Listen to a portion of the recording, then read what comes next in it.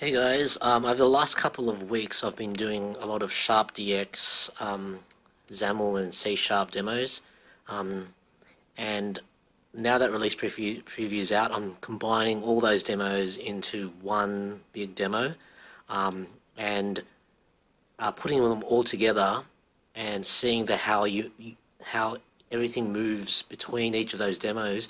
It just gives me this. You just see just how smooth Windows 8 is.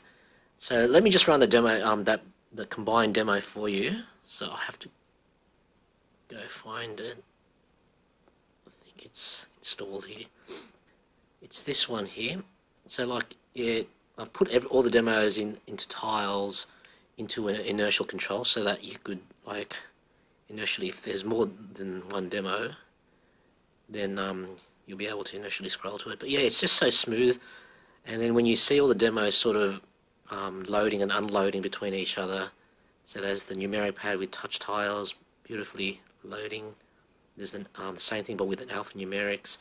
The backgrounds for all the demos have images that I render with gradients or blurs or brightness effects via Direct2D. So there's no real static images now, and it's all very performant. I'll show you later the task manager while I'm moving between all my demos. And here's my animated GIF. There's the GIF being animated. Inertial dots, the 4 inertial layers, all with different sensitivities. I did a blog post about that, and it's just all smooth. Then go back to the numeric pad. Just doesn't skip a beat. And then here's my a ripple. This is an effect graph with 3 effects graphed together to produce the ripple effect, a pixelated effect, and a bitmap source and a brightness effect. And then here's the lighting one, with the built-in lighting effects on Direct2D.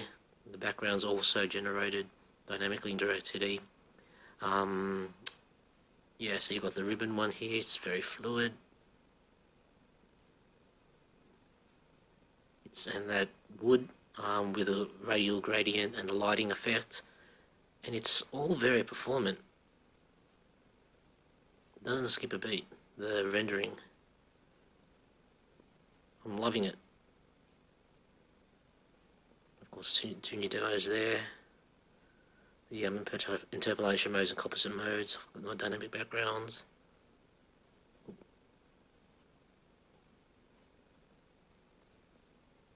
Yeah, it's beautiful. And now if I bring up Task Manager,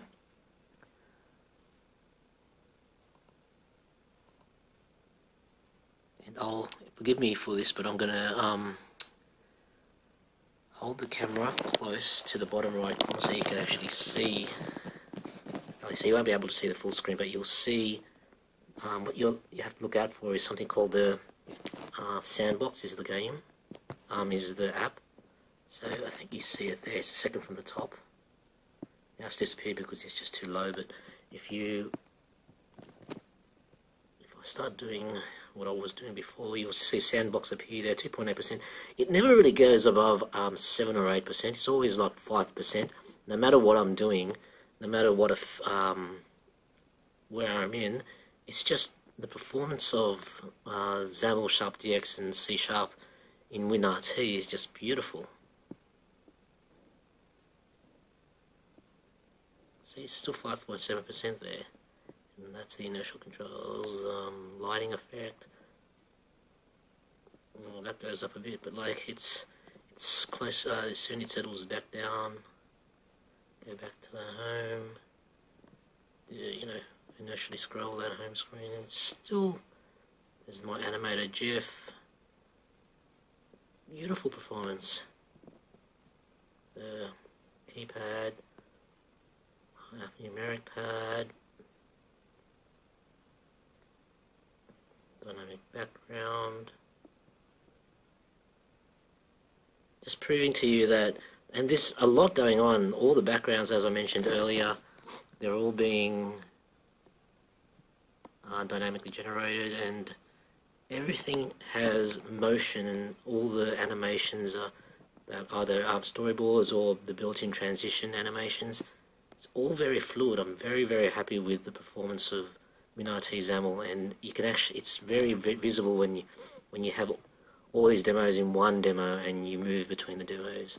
Anyway, I'm hoping to get this consolidated demo pack out hopefully this week, so that you guys can play with it. There's not enough demos out there for us managed Metro, SharpDx, DirectX developers. Everything, it just seems like Microsoft is slanting it towards the C++ and JavaScript world, but like I'm trying to give us C# developers something to play with and something to feel good about.